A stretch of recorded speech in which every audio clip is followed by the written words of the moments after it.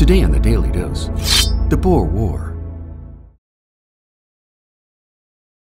Founding the republics of Transvaal and the Orange Free State, collectively known as the South African Republic or SAR, after the British took control of the Dutch possession of Cape Colony, South Africa in 1806, the independent-minded Boer republics lived in relative peace with the British until gold and diamonds were discovered within SAR territories in 1867. An invasion of gold-hungry English-speaking Uitlanders or Outlanders naturally followed, which led to rising tensions amongst the Boer, leading the SAR to issue an October 9, 1899 withdrawal ultimatum of all Uitlanders from their territories, along with the withdrawal of British troops amassed along their borders. 3 days later, after the British rejected the ultimatum, Boer forces invaded Cape Colony and Natal, followed by the siege of Kimberley, Mafeking and Ladysmith in December of 1899. Early in the war,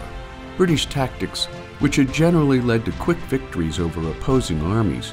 proved disastrously ineffective against the guerrilla-style tactics of Boer commandos, whose use of modern rifles and smokeless powder allowed them to snipe at British infantry units before retreating from retaliation by British set-piece artillery. Like the Vietnam War of the 20th century, the SAR's 88,000-man army used their knowledge of the land combined with highly mobile strike tactics to frustrate British attempts at regional dominance. Led by such outstanding SAR generals as Louis Botha, Jan Smuts, and Christian de Wet, the British finally gained an upper hand by mid-June of 1900, in large part due to an overwhelming buildup of troop strength that topped out at some 400,000 soldiers. For the next 18 months to come, the British occupiers of the annexed republics of Transvaal and the Orange Free State were frustrated by continued and persistent guerrilla strikes by Boer resistance fighters, leading the British to undertake a seek-and-destroy strategy against evasive Boer guerrilla units, at the same time imprisoning family members of Boer fighters in concentration camps. By early 1902,